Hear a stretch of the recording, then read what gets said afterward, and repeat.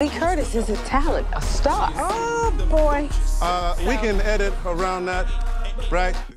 We had a good time from Jump Street, man. Regina is such a delightful, soulful, hilarious, intelligent, gracious performer.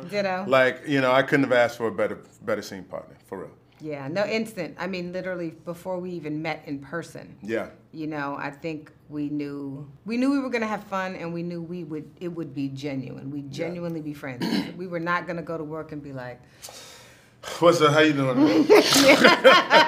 Hey, Regina. Yeah.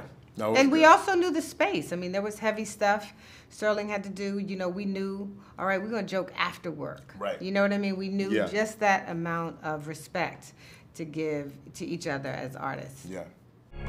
Every woman is not built for the great responsibility of being a first lady. Pastor Lee Curtis Childs faces allegations of misconduct.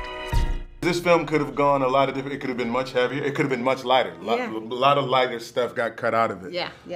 I think that in order to make sure that we were having fun with rather than making fun of something, it had to be able to go back and forth in terms of its tone, right? Because we want people who are in the church, who never plan on leaving the church, to be able to see themselves in it and be able to enjoy it without feeling like they're being mocked. Or judged. Or any of that part, you know what I'm saying? But like, inviting them. Inviting them to expand their thinking. Bam, as well. That's it. That's all it is, critical thought.